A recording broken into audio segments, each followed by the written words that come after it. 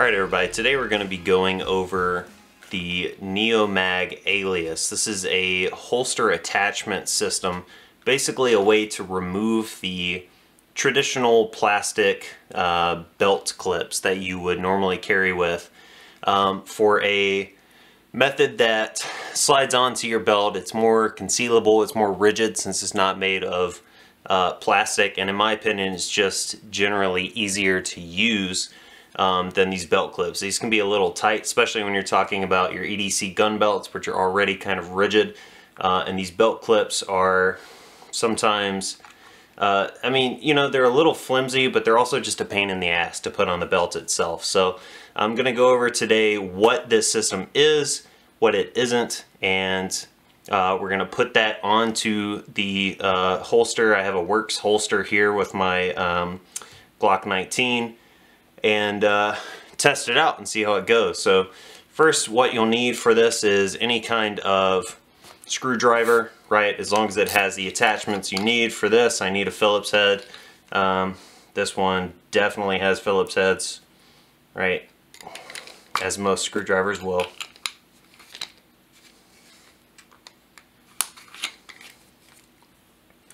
So we'll get that in place. We'll go ahead and put the clip onto the holster, and then I'll go over putting the holster piece onto the belt. So first off, you know, what do you get with this? What I have here is the top mount prototype. This is basically if your holster has an attachment where the holes are at the top. As you can see, this one does have top mounts as well as lower mounts. Currently using 2 clips on the lower mount, and again, it's because these are kind of not as rigid. So I might try out the top clip here and just have one point, as well as that comes with some spacers, metal, and rubber, it looks like. Part of the Alias system itself, though, the standard, what you're getting is you're getting the belt clip, right? So this goes onto the belt, and your holster claw here, this metal piece, would slide into the belt system. So you can see essentially your belt's going to go, actually I think that's the wooden belt, this is the belt mount. So your belt's going to slide in through the top here, very low vis compared to a normal belt clip, right? So the normal clip you're going to have covering the entire belt. This is just going to be looking at just the top and the bottom parts. Everything else is going to ride inside of the belt. And then in addition, this would mount on the holster as shown, right? And then that's going to slide down and lock up into the belt area. In order to get off, there's a clip here on the bottom. You would just push that, let's see, over, and then be able to slide that right out. So much faster than having to use the belt clips while providing a more stable platform. So the first thing I'm going to do, obviously I'm going to remove the gun here. This is my carry gun, and it is made ready, so I'm just going to set that over to the side here. Verify there's nothing else in my holster, and then I'm going to start the disassembly.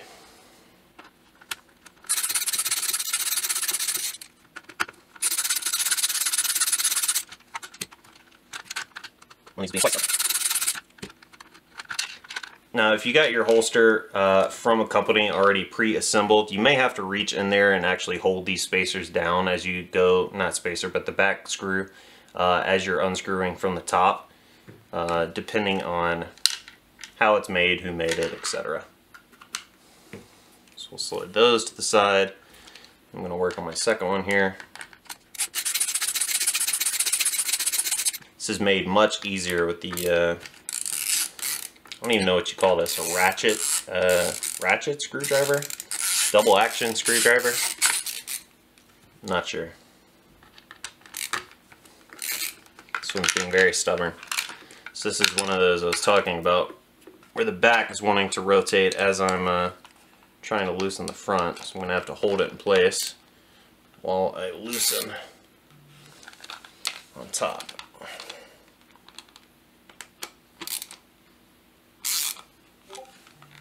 Alright, well that one's being a real pain in the ass, so I'm going to have to find a better way to take that off. Okay, so after struggling to remove the bottom screw on this final clip. I have gotten it off, and I'm going to go ahead and go with the top mount for this. I'm going to use the bottom of the two mounting points for the middle. That's going to give me kind of maximum contact with my holster claw here, and that's very important to make sure that the weapon is pressed away from the belt, kind of closer to the trim of the body, which will greatly reduce your printing. So going to go ahead and put that in place, and I'm using the same setup that I was using from the holster claw. So what I mean by that, basically it's these back screws here with the internal threading, a spacer, right, and then the top screw. So let me go ahead and get all of those pulled over from my last setup. There we are. Then we'll go ahead and get this started. So try not to drop it like that. I'll go ahead and index that through the bottom hole, through the holster, claw, mount, whatever you want to call it. And we'll put that spacer on there to hold it in place while we get the second one set up. So same thing here. Index, put that rubber spacer on to hold it still, and then we can start screwing this into position. And I knocked the spacer right through.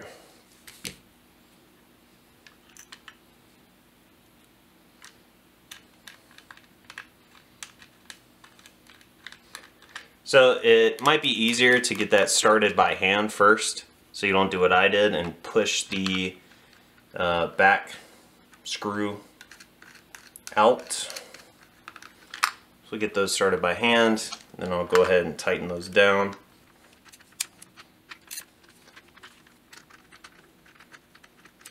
One of the first things I'm noticing is as I'm tightening this, the back screws, you guys can't really see that, are starting to rotate.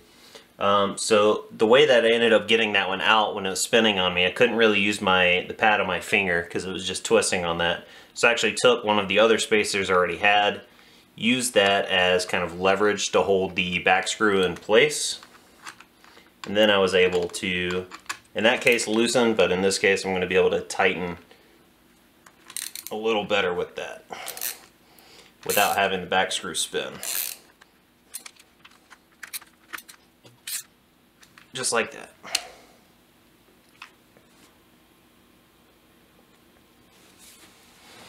Okay, so now that we have the mount in place, we can look at the different mounting points, right? So the first one, right, the Alias is the entire system, but this is the belt mount, and this is going to be a mount for really anything that you could screw it onto, right? So some guys will mount these inside of their vehicles.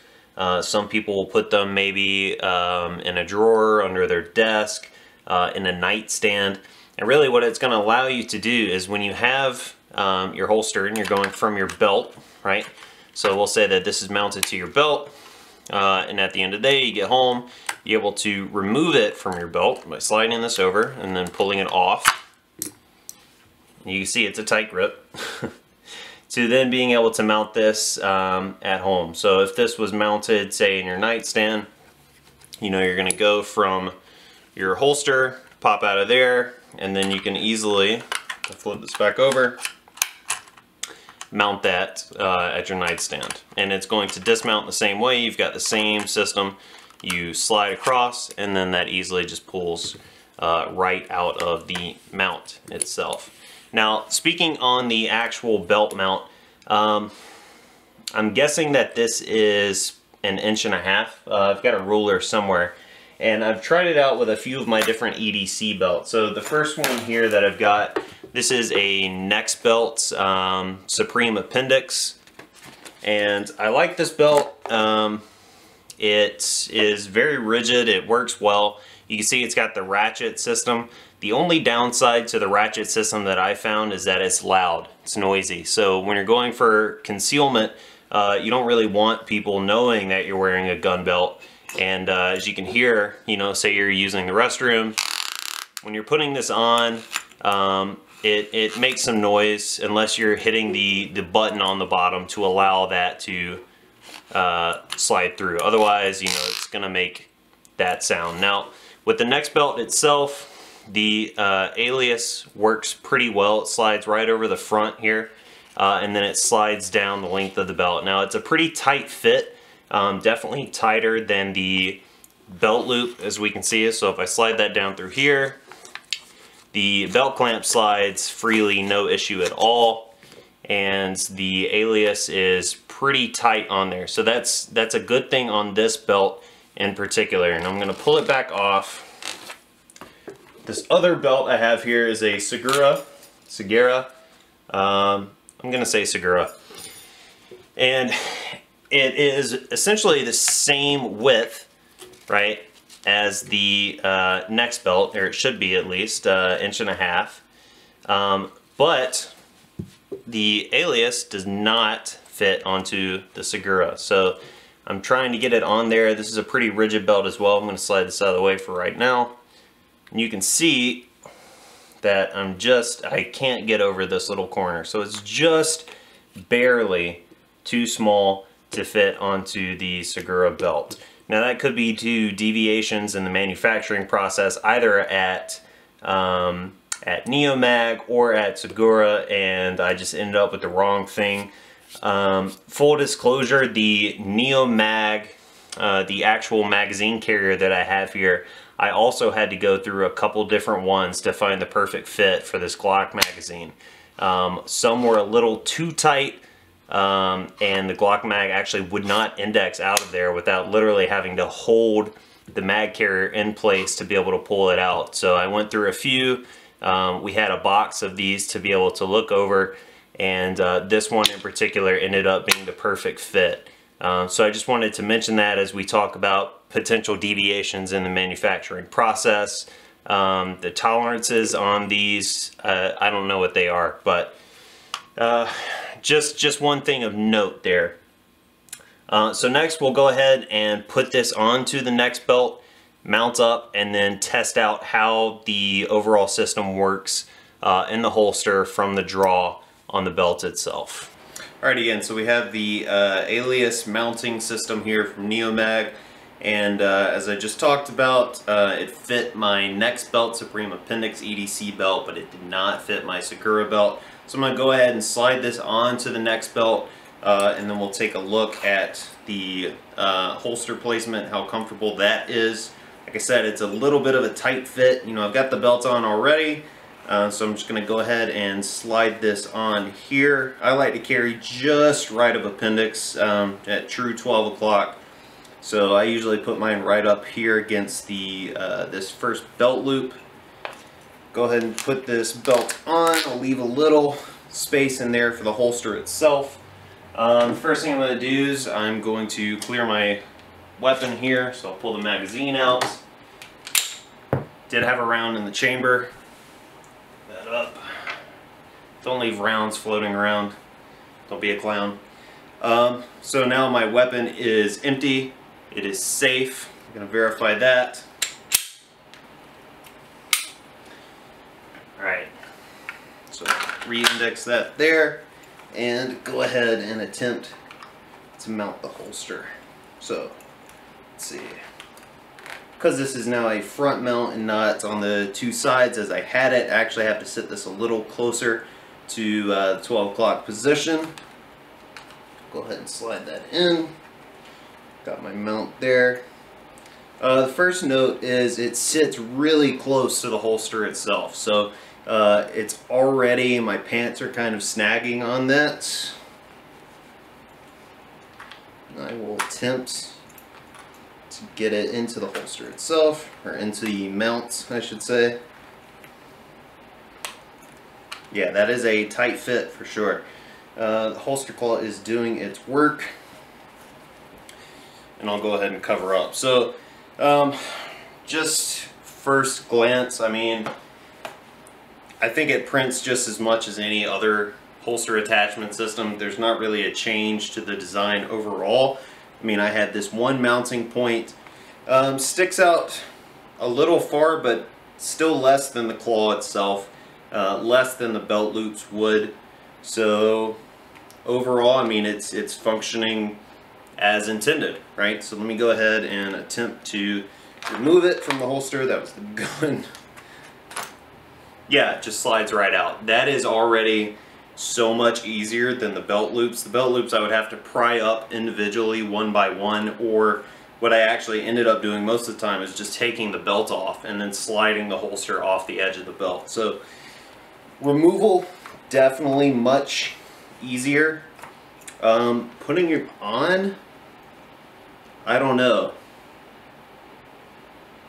It could be that I'm a dumbass and I mounted the actual mount right up against the holster instead of on the outside of the spacers. I don't know if that was the way it was intended or not, but right up against the holster itself doesn't really work for me. So maybe I'm going to try to move it to the outside of the spacers, and we'll see if that makes a difference. Alright guys, I'm back. So I made two modifications to the holster itself. I went from, like I mentioned, putting the claw on the inside of the spacer to putting it on the outside of the spacer. I don't know if you can really see that from where you are. If not, I'll just cut in some footage here to show that. So now I have the screw contacting directly to the mount itself, the spacer underneath contacting the holster. And what that does is it's going to push the mount out a little further away from the holster, so I'll be able to get the pants and the mount, the actual Alias mount inside there with ease, and it puts it basically level with the holster claw, so it's not going to be extending any further out than any other part on your holster itself. The other change I made, I actually raised the mount from the bottom two holes on the top mount up to the top, just to have the holster ride a little lower. I noticed in reviewing the footage it was riding pretty high. When I went to sit down, really started to impact that lower rib. So now that I have this mounted differently, let's go ahead and try it out and see if that makes a difference. So I get the pants over the claw. Already, this is basically perfectly lined up with the Alias itself. So I'm gonna go ahead and drop that in. Seamless. It just clicks right into place. The holster claw is actually in the perfect position. So earlier I had it too high, and we'll go ahead and cover up again. And you know, just like I said about printing earlier, you can't really see it unless you're exactly looking for it. 9 times out of 10 people are not going to be looking for it, and so no one's really going to know it's there. So it mounted perfectly, very quickly to put in, and then to take off again you just slide over, make sure you grip the holster, and it should just, yep, pop right out. That is a million times easier than using the belt loops. So much easier. And then if I had this, the Alias mounted anywhere else in the house, I could just walk right up, slide that in. If it was mounted in the car, drop the holster in for ease of use while you're driving, and without having to wear that on body while in the vehicle. Now make sure you check with your state laws. Some states allow you to mount your weapon in the car. Some have very strict rules about where you can quote-unquote conceal that weapon within your vehicle, so make sure you check that out and don't do anything illegal that would otherwise get you in trouble. But yeah, overall this I think is a total game changer for EDC. I'm going to keep this mounted on my my holster, and I'm going to pretty much just use the Alias moving forward. The belt loops, throwing them in the garbage, they are of no use to me now. So guys, if you like that information, make sure to subscribe to the channel. I'll try to post some more EDC stuff moving forward, some other firearms related topics, and if I can be asked to actually edit a video, maybe some gaming videos here and there. If you like it, stay tuned.